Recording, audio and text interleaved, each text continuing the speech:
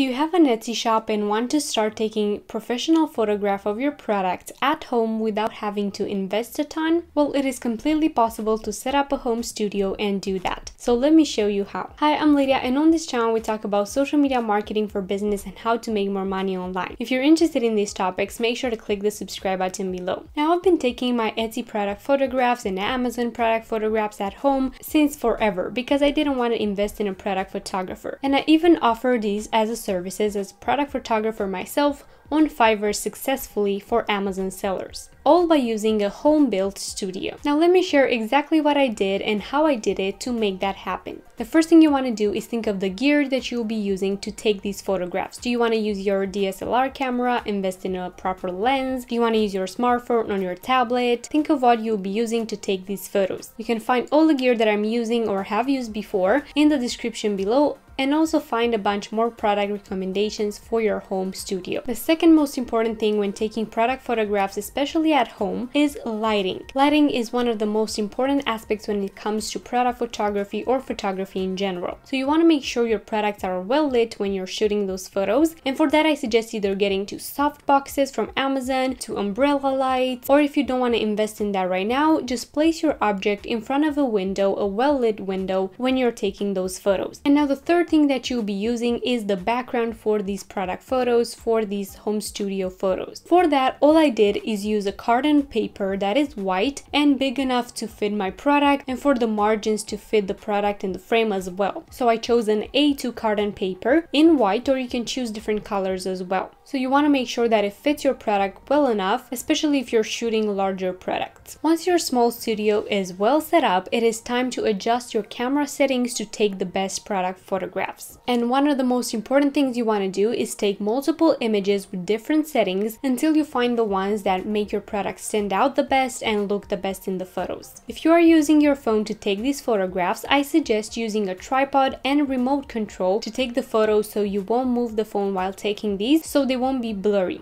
Before taking the photo, make sure to adjust the lighting by touching the screen and focusing on the product. After taking all of your photos in your home studio, make sure to download them into one device only and edit them there, and then upload them to Etsy from there, so you won't have to move them through WhatsApp or through any other apps, emails and stuff like that, because that can cause losing quality. And then my best tips for editing these types of product photos is to edit them in Lightroom and only edit exposure, clarity and other settings, and don't work on the colors, on the temperature of the image, because that can change how the real colors of the product look in the image. Remember, if you want to create a seamless white background photo, you can use the Canva Pro editor to completely remove the background for your photo without having to spend time to clean it in Photoshop. For any other images that you want to take in your home studio, such as social media images with props or lifestyle images, I suggest getting those in different color backgrounds if you want, and arranging them to fit your product and to fit your brand style, and then take the photos by adjusting the camera settings as well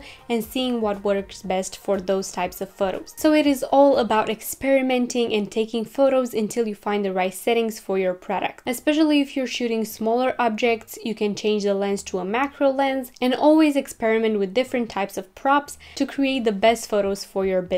So there you go, this is how you create a home studio and take your Etsy product photos at home. If you need any more tips or advice, or just have any questions, please leave them in the comments below. And if you want to see more of these videos, make sure to click the subscribe button below. You can also follow me on Instagram and on TikTok at Lydia.incomingsuccess for more such content on growing online with social media and making more money online. Thank you so much for being here, and I will see you in my next video.